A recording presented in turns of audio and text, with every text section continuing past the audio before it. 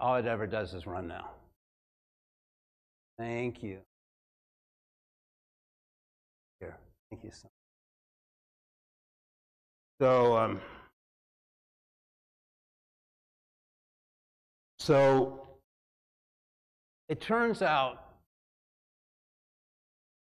that the most sacred, holy thing in religion, saying something like I'm an expert, is the names of God. Some of them are revealed, some of them are treasured, some of them will come when the next, whatever we want to call it, occurs. The next revelation, the next manifestation, whatever we want to call it. There's nothing more sacred, more holy than the name of God. Now, we're all of these religions. But when they translated them into English, the translators, they did it out of pure heart to teach us. But they were not knowledgeable. They had not been inspired on the mysticism of the precise mystic intonation, how to say the name of God. That buried throughout every verse in the scriptures was a discussion. The letter B. The word for glory in Aramaic is 𝗏. Its superlative case is 𝗕𝗵. The letter B is not a bilabial stop. It becomes a plosive, like in the trumpet.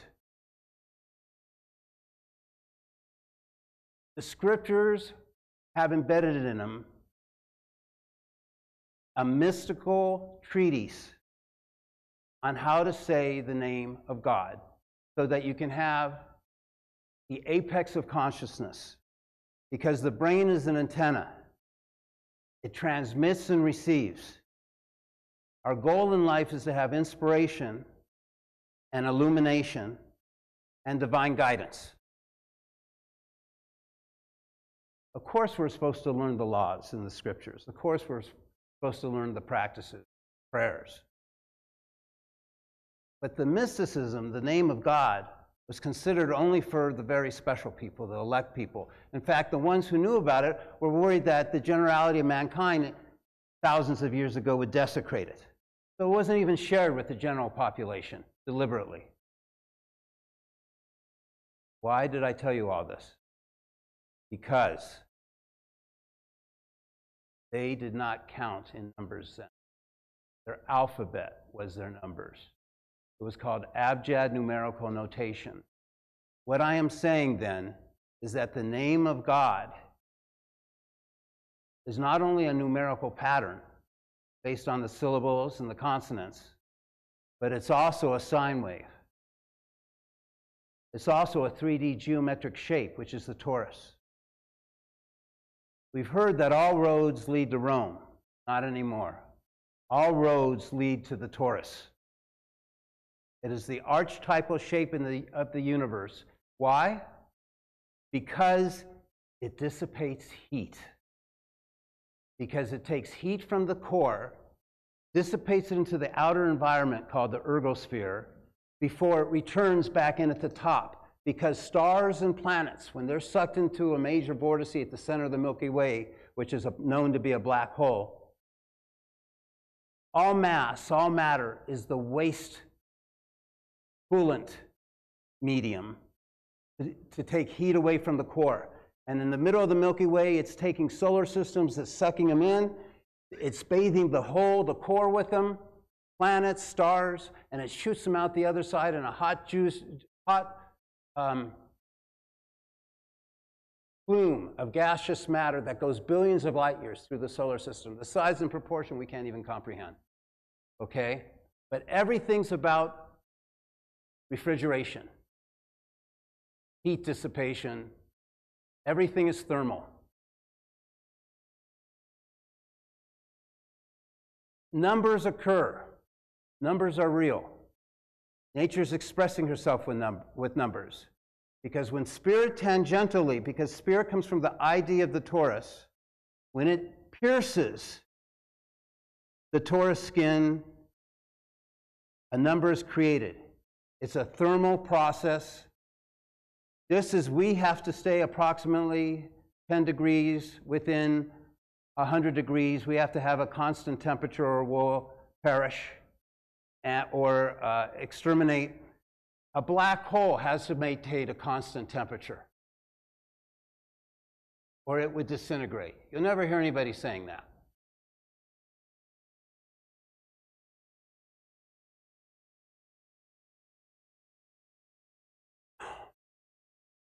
I hope I don't hurt the mic thing sitting on it. Battery pack. So this is a dream catcher. It's also a simple view of a torus. Let's say top down or bottom up, because the hole's in the middle. So that means that because the torus has an axis in the center, that's hole is vertical. See, a torus is not symmetrical on all axes because of the fact that you have the hole, the funnel, going through the center. Now, if that hole wasn't there, see that hole? It would self-destruct, because the word for that hole is well, like a wishing well. The word for that hole, if it didn't have that hole, it wouldn't be enjoyable, because the word for that hole is it's a funnel. Are you having fun? Our whole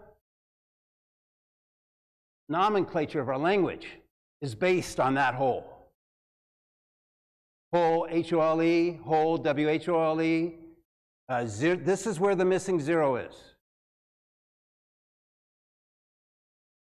Because I have your attention, I'm going to tell you the solution to pi. It turns out that hole wouldn't exist if you bisected a circle, as I try to do in pi. You did a cross section, because you'd be going through the hole. Nothing goes through the hole. The hole is like the aperture of our eye. Everything goes around the hole. And the hole, it goes around the lip of the hole. The hole deflects everything, because anything with mass, anything with matter, including light, precesses and warps. There is no straight line through this circle. So what happens is, it's the circle of fifths. The hole is defined by going in spires. You can only bisect a circle by going in spires. I'd like to explain it, but I won't try to go into the multiplication series of it at this moment. So what happens, though, is today in math, the compass, the ruler, we're only worried about our house, our foundation, our bubble, and our level. That's not how the universe works. That's called a rigid rule line, a standard ruler. It doesn't work. Every unit between 1 to 2 to 4 to 5 expands and contracts like an accordion. There is nothing, because everything warps in this universe, that is vertical. There is nothing that is horizontal. It's not made out of squares. It's made out of diamonds. Okay? From diamonds, you get spirals. I'll continue. So I have discovered, based on the inverse square law, an elastic ruler. Now, when you have 1, 2, 3, 4, 5, 6, 7, 8, 9 in a ruler, you don't think of it in these terms, but your control is multiples of 1, and that ruler is a multiplication series. The biggest mistake done in mathematics is to put before that 1 a 0. 0 is not in a multiplication series, and 0 is not on a number line.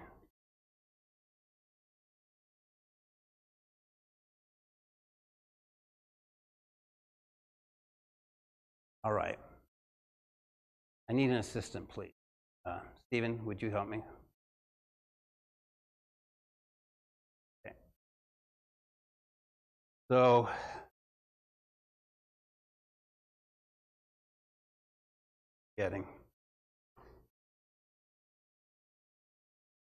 this is about the worst thing I could ever do in my life, because it's so harmless that I won't get in trouble. This is a sparkler, right? I'm putting the sparkler in the center. That emanation, those straight lines, we call the 𝗓𝗓𝗰𝗄 principle. The 𝗓𝗓𝗰𝗄 principle, okay? Because spirit is omnidimensional. It gives feedback to the center. It's literally, you could call it the all-seeing eye of God, those emanations. They're like God's neurons. They're linear and they don't bend. They pierce through the holes, and based on the phasing, the activation sequence, it creates all mathematics, and it creates, I better not do the fire alarm, right?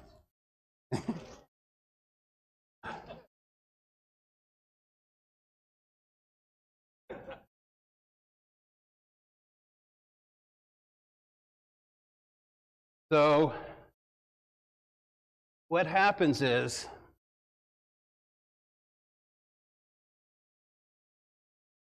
those spokes are the spokes of this wheel, the spokes of spirit. Again, it's all linguistics. And they're traveling in a straight line. Now, I know which number goes where, but I'm not going to try and do it. So what is the vortex-based mathematics? It is two discoveries. One was the, thank you, Stephen, this funny VW symbol, which you haven't seen yet. And the other is putting one number per tile so you can map the pathway of superconductivity. Now, superconductivity we normally think of as being electricity. Another adjective for superconductivity is superfluidity, because any continuous medium can superconduct or be superfluid. Water, because you know that they all make the same shape the faster they accelerate. Take, for instance, the skin effect of electricity. We know that it makes microvortices. Take, for instance, a water funnel or a tornado or a hurricane. They can be made out of air. They can be made out of water. We have the solar system going into a funnel. Okay? Everything follows the same pathway. It's just a matter of whether you can see it, the scale, where you're looking at, whether you're in the forest and you can't see the forest through the trees. It's scalable. It was never known until recently, and I predicted this when I did my original book on this, which was aerodynamics. I called it the 𝗓𝗓𝗰𝗄 principle, point energy creation physics. It wasn't ever known that quantum effects could occur on a large scale. They were only thought to be on an atomic scale, on a micro scale. Today, it's normal to have quantum results on a macroscopic level.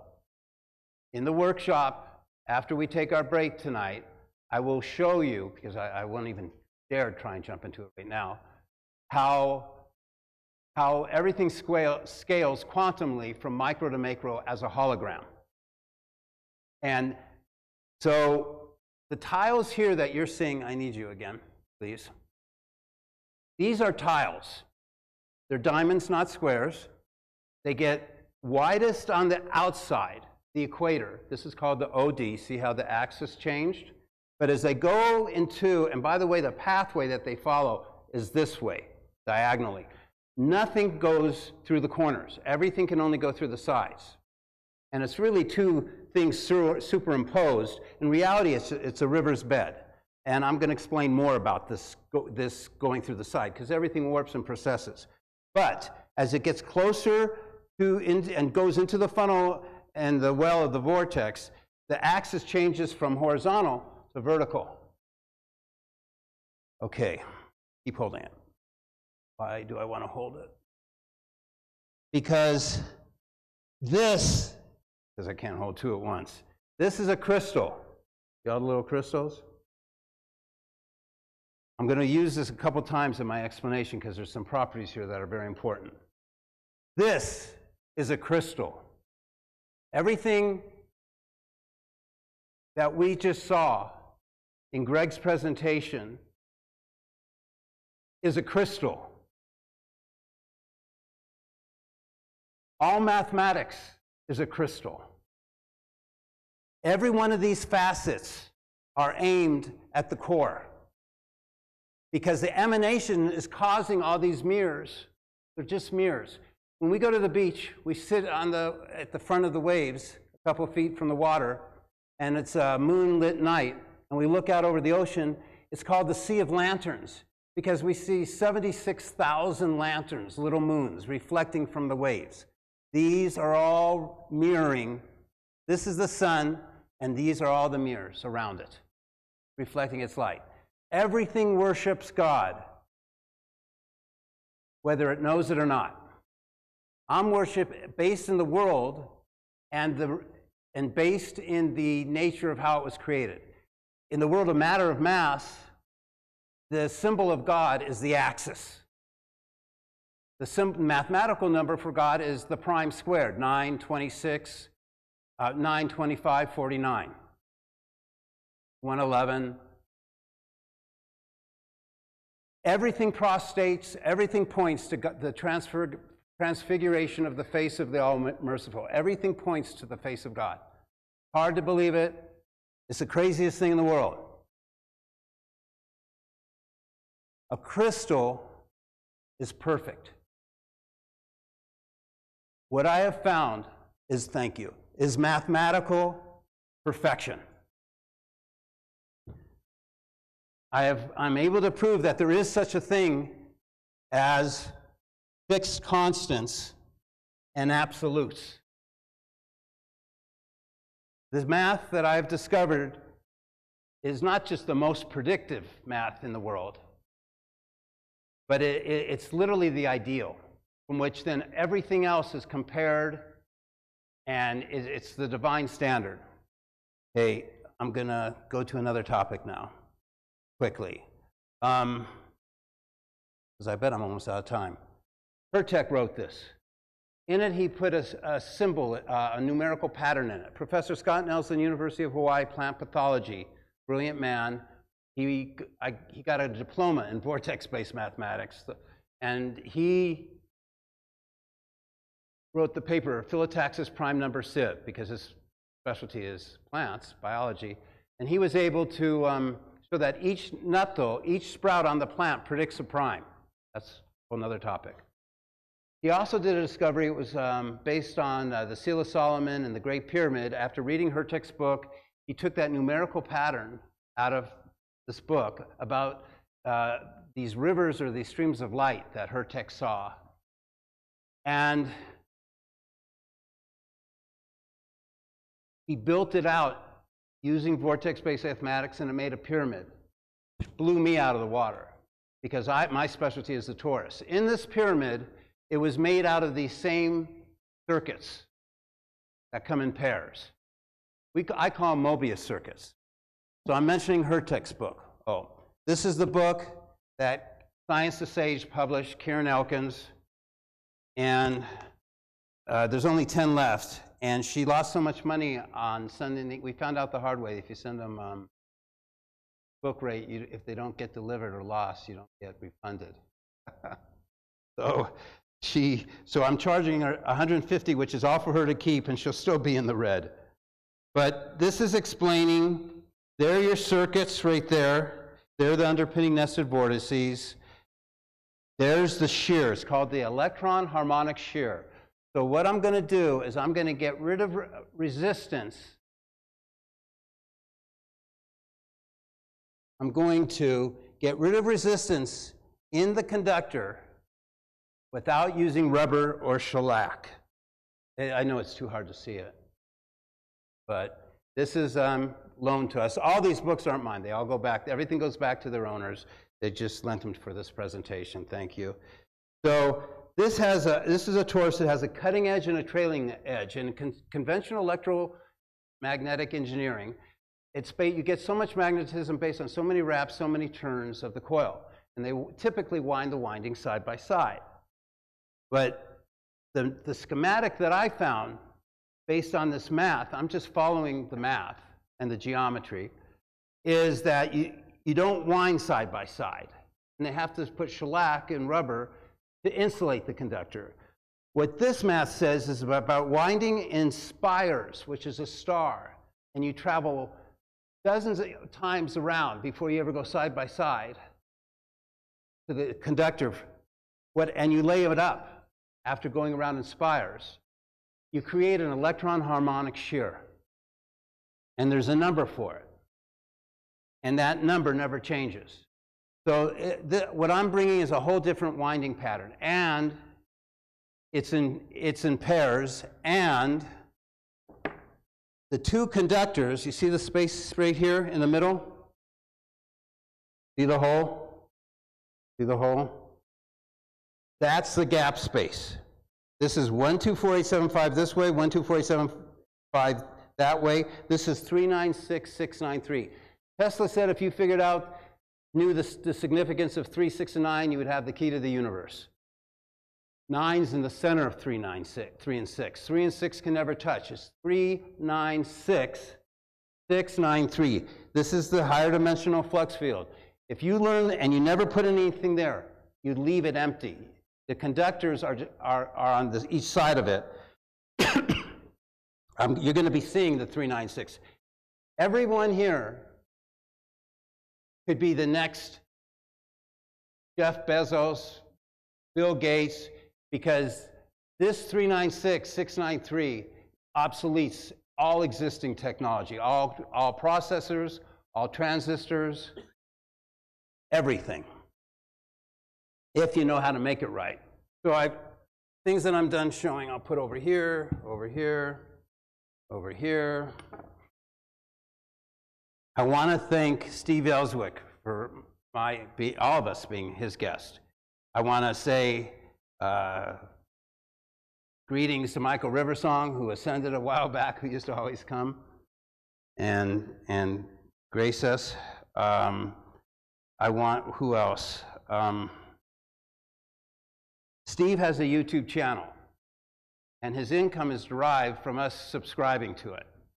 And it actually is the finest names. He has the biggest video collection. He also got Global Science's video collection. I hope maybe someday they'll all be together from like Psychotronics. They have a great video collection.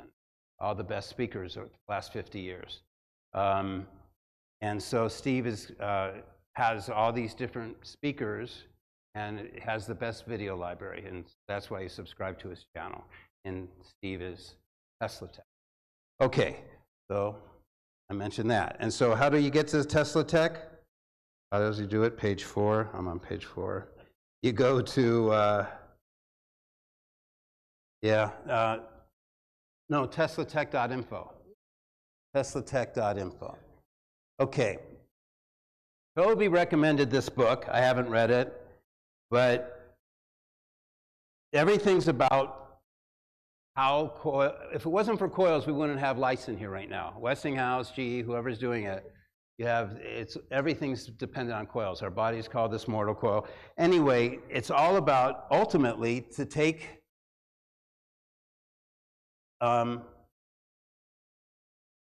I borrowed this book from APEC, Alternative Propulsion Engineering Conference, August 13th, 2022, tomorrow. So the flyer's on the table in there. They have a bookshelf. I have 5 minutes. So electromagnetic metamaterials. Transmission line theory, microwave applications, everything's about how to control these flux fields. Today we know of the fields, the 3 and 6.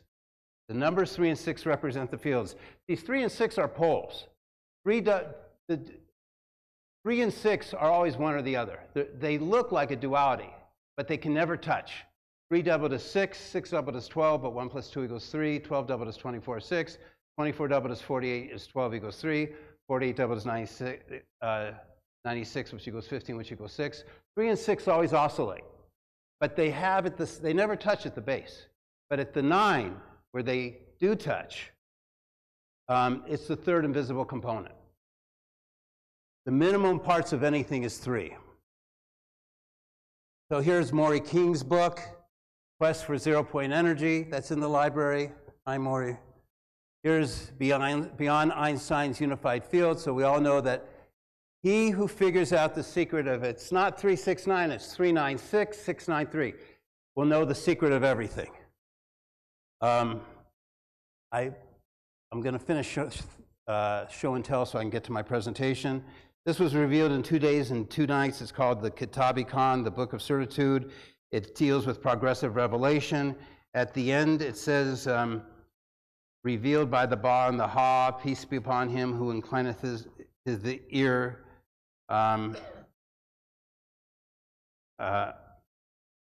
unto the melody of the mystic bird calling from the tree beyond which there is no passing. It's called the 𝗧𝗏𝗃. Glorified be our Lord the Most High. The 𝗵 and the 𝗏, we use the BH curve to model magnetism. B is compression, H is decompression. The aleph is the number 1, which I'm going to have to go into later on, but I'm going to skip it for 1 second. This is called the Hidden Words. It's a Baha'i book. It's 153 paragraphs, and it begins in the name of the Lord of Utterance, the Mighty.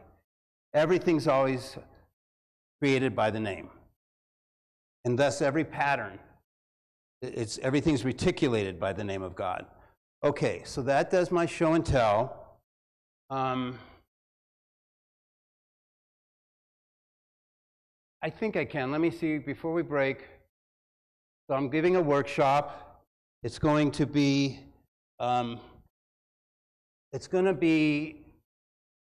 tell you what you're going to, I'm going to describe it into a few parts. The main part, there's going to be 2 parts. The first part's going to be a little difficult because I'm going to read a few quotes.